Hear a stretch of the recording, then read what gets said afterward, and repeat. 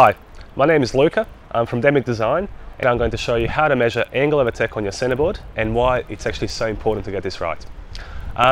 Really the reason is that if this is in its correct position, the rest of the setup will not ultimately work with it. So you'll be chasing your tail trying to figure out, is it the dial or the gearing adjuster that's out of whack, when in fact your problem is right here with your centerboard.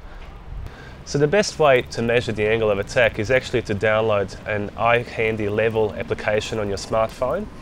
And then you need to define where the 0 degrees point is on your hull.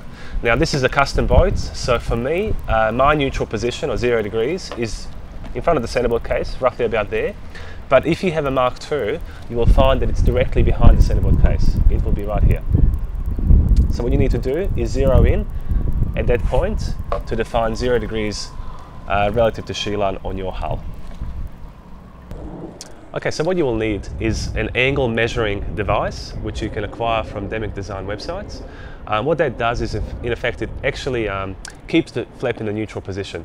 So what I have done is I've taken my phone from the 0 position on the hull, and I have transferred it on top of the template. And what I'll do is now slide this back, all the way back, so it locks into the foil. And now I can see what angle of attack I'm actually running. What I've got here is 0.5 degrees positive angle of attack.